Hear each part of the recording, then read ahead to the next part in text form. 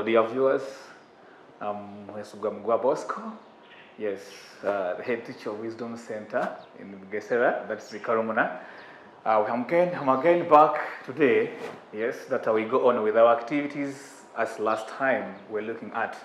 So this time specifically, we want to look at classifying animals according to their reproductive modes.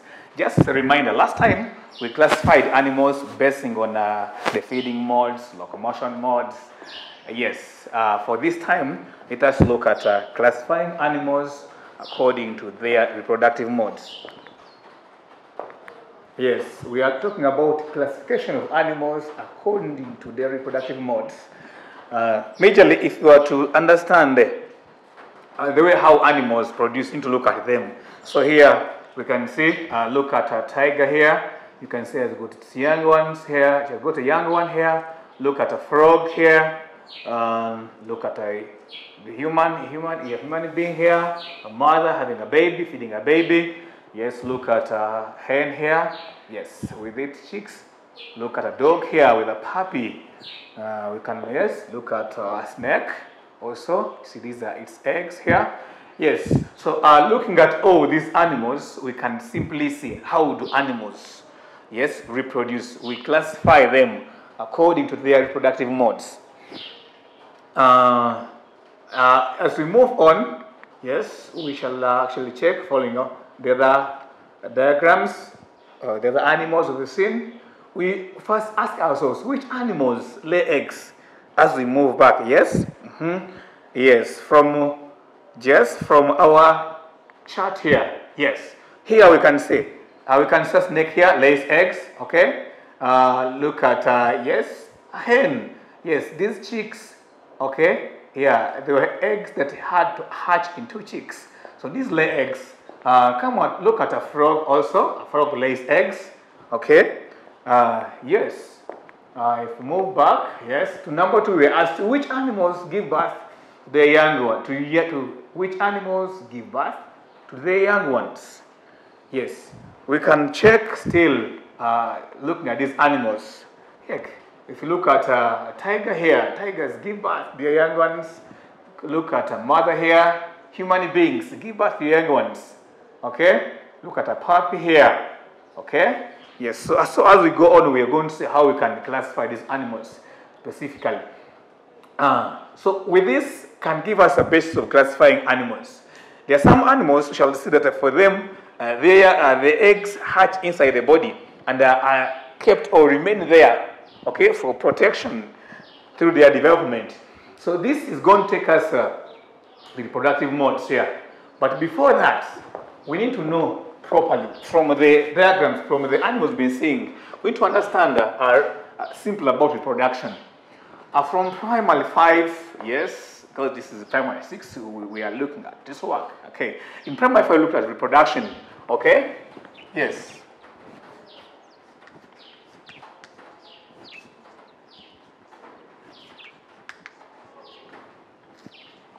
In primary 5, we defined reproduction.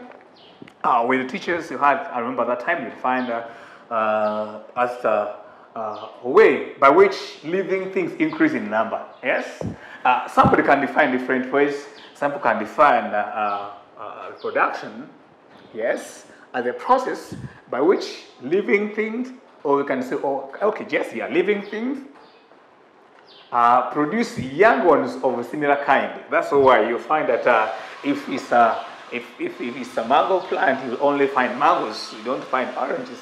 If they are human beings, yes, you won't find reptiles. You won't find bear amphibians. They will be human beings.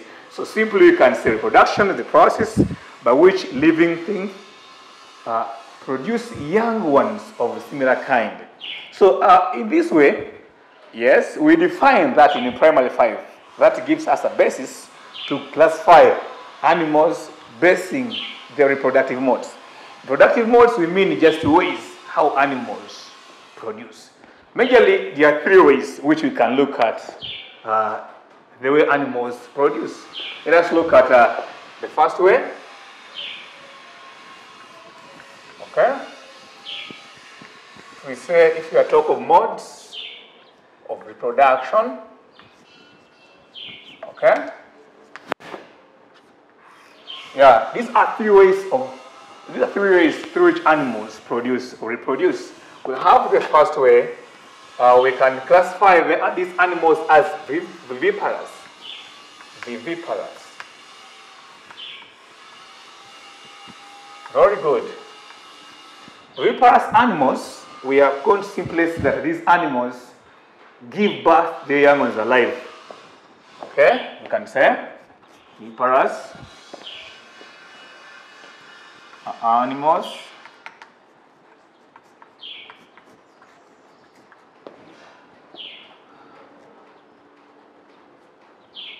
that produce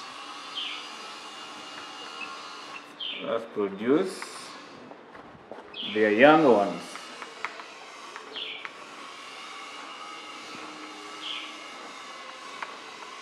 alive. Yeah. So simply, we are saying that we are to group. If you are to group animals basing on the three reproductive modes, we find that yes, we have some animals that will give birth to the young ones. Okay. Yes. If you go back the chart, which can help us to get properly these animals. Yes, come here and check. When you look at a tiger here, yes, a tiger here will be an example of animals that give birth to their young ones alive. And then I check humans, yes, you can see. And then a dog here. We're going to see very many animals that can give birth to young ones alive. Those animals can be called, we can call them viviparous animals. So you can simply look at examples here. Examples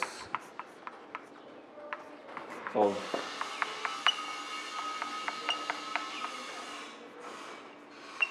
animals.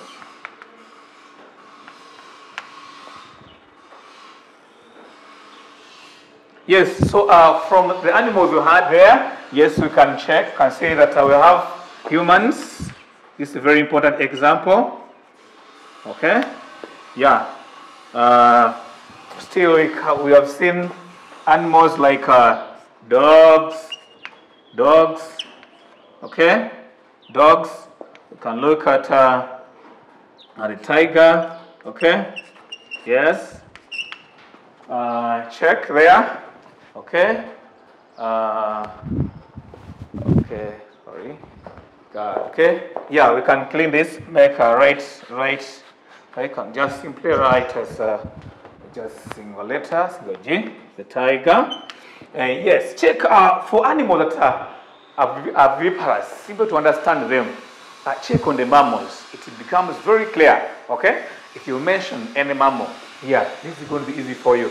Remember, with mammals, exclude the egg-laying mammals, okay? Like the dark-bearded platypus, yes, the spine anteaters. Those ones, they lay eggs, okay? So those are egg-laying mammals. So mention all mammals here. That will be good examples of viviparous animals. Yes, talk about goats, common animals around us, okay? Goats, rabbits, yes, yes, cheetah, chimpanzee,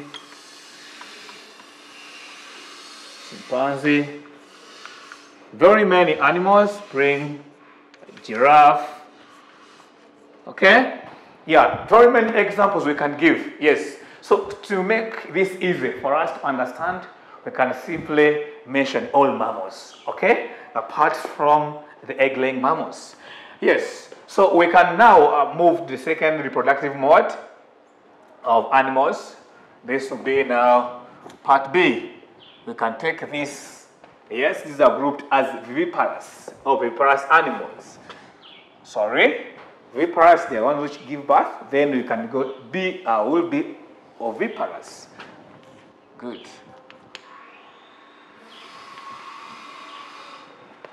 Oviparous, okay? Animals classified as oviparous, these animals lay eggs, okay? Different from the mammals which give birth to young alive. For these animals, they lay eggs. Different animals lay eggs, okay? But I can first define this. So you can say oviparous animals are animals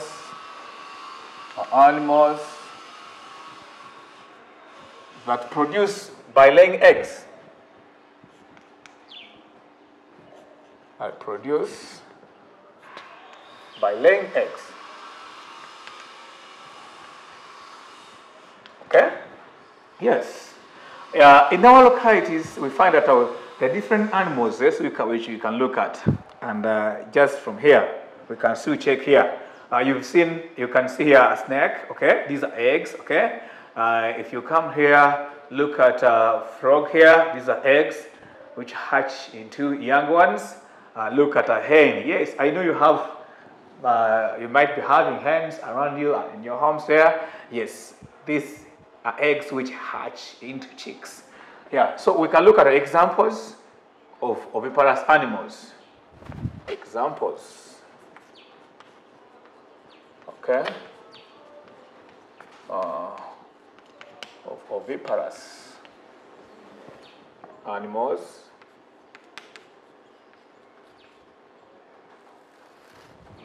Yeah.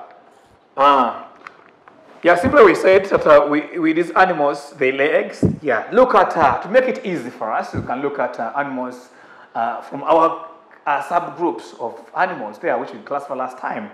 We can say animals like amphibians. Yes, all amphibians, they lay eggs. Go to reptiles find they lay eggs, okay? Though some reptiles and some amphibians shall find them in another group, but majorly you can classify amphibians, reptiles, and then come to birds. Yes, most of them, they lay eggs. It has come here, like, yes, you can mention any bird. You can say, look at the eagles. Mention the hawks. Okay. Very many birds. Come, look at home. Let's talk about ducks. Talk about hens. Yes. Yes, turkeys, different birds. Come to the reptiles. Yes, we have seen snakes. We have seen snakes that they lay eggs. Though we shall see some classes, okay, which do not lay eggs directly, where we shall see a different class. Talk about other reptiles like the crocodile. Yes. Talk about the lizards. Yeah. All reptiles, yeah, classify them simply in oviparous. That's easy for us. Come to amphibians like newts, okay, toads, frogs, and salamander.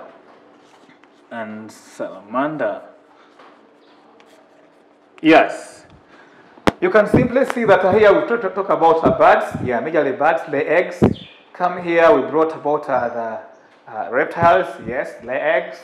Come this side, having the amphibians. All these animals lay eggs. We can call them oviparous animals. That helps us to classify animals easily. Yes, we can simply see the third part. Okay, if you don't mind, we can clean here. We have looked at these two reproductive modes, that is viviparous and oviparous. The third one here, yes, that is part C. We have some animals where you find that the fertilized eggs hatch inside the body and remain there for protection or for development. Those animals, we can group them as ovoviviparous. Ovoviviparous. Yes, so animals that are called ovoviviparous here, these are animals that have, for them actually, it's very simple to understand, is that their eggs hatch inside the body, okay, and then remain there for development, because majorly you find that also for the soft shells, so and their eggs are not hatched like those of the oviparous, which have got the hard shells. So they remain in the body, these eggs, and it hatch from there. So you can say oviparous animals. These ones are animals Animals whose fertilized eggs.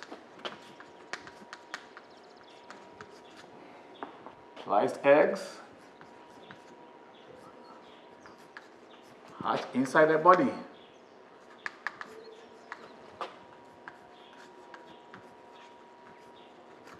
Very good, yes. So in these animals, the eggs hatch inside the body, and then these eggs, okay, these fertilized eggs remain inside the body and hatch from there. Majorly, you find that, or simply you can say, they find that because of soft shells, not like those of the oviparous, which have got hard shells. Yes. So you can look at examples of these animals, see, examples of viviparous animals. Okay. Yeah. Simply, common examples here we can check. You can go back to reptiles. Some reptiles, yes, they lay eggs, and others, the eggs hatch inside the body. Okay. That's why we simply say some snakes, not all snakes that they lay eggs. Some of them, their eggs hatch inside the body. Yes, and then you have the young one. Okay, later. So we can see here, these are majorly a class of snakes. Can call them the viper. Okay. Yes, a viper is a good example of viviparous animals. If you go on here, other animals, okay, chameleons, can also group them under viviparous animals. Look at some fish, yes, also in fish can look at like sharks, okay. Sharks also, yes, their eggs hatch inside the body, and then we just have the young one later. Yes, and then if you check, yes, in insects, you have some insects like flies, okay. Flies. You see that, yes, it's the first stage is done within its abdomen. This becomes an example of viviparous animals. Yeah, so they're different animals, but we shall go on. Actually, as we move on, shall be meeting different examples. But for now, we can have this. Yes, yes. To make it easy now, as we close this part of classifying animals, basing on productive modes. So we said that there are majorly three productive modes. Where we had the first one as viviparous. Viviparous meaning giving birth to young ones, okay? Oh yes, which is sometimes also called viviparity. Coming to the second part was the oviparous, okay? Viviparous animals, for them, they lay eggs, okay? And those eggs hatch at a later time, like check of the hens, the ducks, different birds, okay? Yes, and last we end with the ovoviviparous animals. Ovoviviparous animals, we say that these animals, the eggs hatch inside the body. Simply, what they remain in the body majorly. You find that the eggs have got soft shells, not different from those of the birds, those of the reptiles, those of the hard shells. So here, these eggs remain in the body for protection, and then develop from there. So we can now move on to the second part. Okay.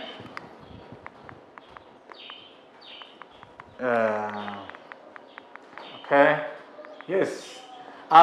So we have actually properly now answered our questions here. We have tried to answer yes. We've answered this number, but those which are eggs. We look at this. Yes. We have yes. We have ended with these modes of reproduction. That's good. Yeah. We can move on. Yes. And this marks the end of our actually animal classification. Yes. So we classified animals majorly. Last time we began with classifying based on the backbones. We went classifying based on the feeding modes. We looked at based on locomotion modes. Okay. Yes. And then today we had to cover classifying based on reproductive modes. So this marks the end of animal classifications. Okay. For now, then we can simply at least check ourselves with different exercises. Yes. Yeah, so yes, you can have this in a free time. You can do this. Check on these questions you asked. Do these review exercises in your class exercise book.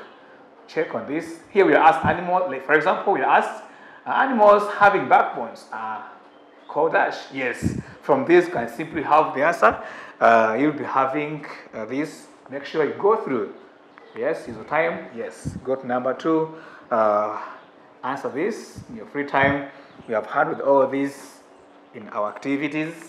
Yes. We can still move. Yes. So we have handled this. You can still move. Yes. Check on this grouping of this, and then simply match. You have looked at this. Okay. Yes. Just check ourselves still. Yeah, we defined the vertebrates. We looked at the major 5 classes of vertebrates. We have seen reptiles. Yes, good.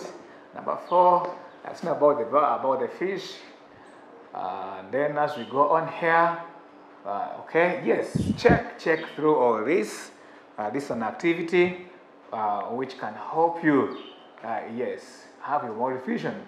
I think we can handle together this part together, okay? Yes, you can also these days, yes, make sure that you really understand this work properly, because we are given different ways. Actually, or you can be asked in different forms, and this time you can be asked in a form of a puzzle. Yes, you can look at this together. Yes, you asked here, check, complete the crossed puzzle using the clues below. So you're given a clue here, okay? You want to see how we can simply answer. Yes, following using a puzzle. For the puzzle, it's quite easy, just with understanding how we can simply go by this. Let's give an example here. We asked it, okay, look at 3 here, and come on diagram here on the puzzle, number 3. So we asked animals that eat grass, okay? Yes, eat grass, leaves, fruits, vegetation, okay? And nuts. Yes, so simply here, we can answer together here. If you would answer this, check here. From here, you see number 3. This gives us, this row. We can answer this. So from this, which one word for these animals, okay? Animals that eat grass, leaves, and last time, here we simply said, these are, we can say, these are herbivores, okay? So we can simply fill in here. Yes. Then we can check on the next number here. We are given another one, yes, animals that feed on other animals, yes. This is number 5. If you have to check here, yes, animals that feed on other animals, okay. These animals are called carnivores. So simply you can fill in just for each box a single letter, yes. Yes, yes, so we're given more, okay, you can check. Now look at this down, yes, number 1. Animals having a backbone, okay. Yes, if you check here, what name is given to animals that have backbones? Simply, yes, we say these animals are called vertebrates. So you can simply fill in it. Remember we say that to fill in the puzzle here, for this case, yes, yeah, you make sure that each letter in each box. The main thing here is to understand, okay, how getting one word for a group of words here, the specific word. Let us check here. We asked animals that eat grains, okay? Yes, simply check. This is number 2. Yeah, we can check. Yes, check on grain eaters. Once you fill the word and the word is not filled in, maybe the word might be in two forms. Like here, you have grain eaters or grainivores. So, yes, fill in. And then see, one of the 2 will fill in there. And that will be actually good. Yes, next number here, which is also given to check on the puzzle. Vertebrates, we are saying vertebrates having hair or fur on their bodies. Yes. Last time we looked at different classes of vertebrates. So this reminds us. Then we check which class of vertebrates has got okay, let's say hair on their bodies or fur. These are simply mammals. So come to the chart, come to the puzzle, and check where number 4 is. Yes, simply mammals. If you check here, yes, put here, right in here, and that would be simply exactly the right thing. Yes, this is good, and this brings us to the conclusion. We come to the end of our topic, our lesson today. So please find time, be checking. As we end our lesson today, you will see that we classified. Yes? Yeah. We looked at the first classification of animals that was based on the backbone, where we looked at different animals. Then from there, we went ahead, classified animals based on the feeding modes. Yes, we continued. We looked at animals based on the breathing modes. Yes? Yeah. We also went on looking at the movement, the locomotion modes, and then we had to end with animals, yes, based on the reproductive mode. So all those ones, they give actually a clear identification of animals, different groups. And for now, we can end here. And I thank you, yes, for being with us here, yes, following our programs, and I wish you the best. Thank you.